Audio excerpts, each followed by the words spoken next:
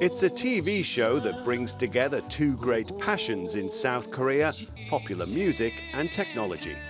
A computer is taught to sing like pop star Kim Kwang-seok, who died 25 years ago. It then recreates his voice to deliver a song written long after his death, to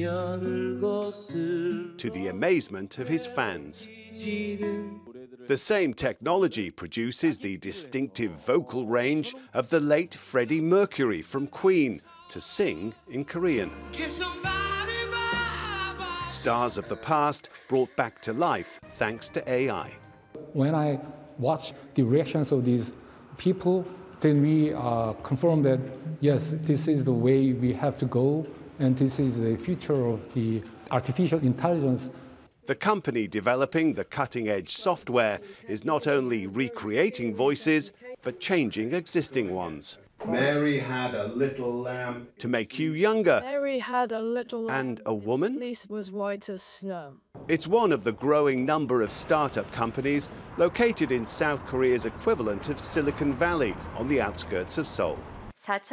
The government wants South Korea to be a pioneer in AI as part of its push towards transforming the economy with high-tech innovation. The Korean government is implementing the Digital New Deal project to transform the country into an advanced economy.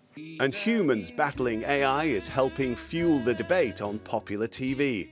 In this show, a former golf champion takes on a robotic opponent. In another contest, a renowned day trader has to beat a computer program trading on the stock market.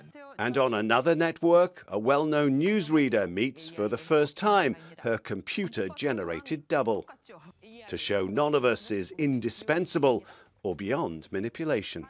For South Korea, all this technology has very serious applications as our lives are transformed by the marvels of artificial intelligence, bringing about changes whether we like them or not. McBride, Jazeera, Seongnam, South Korea.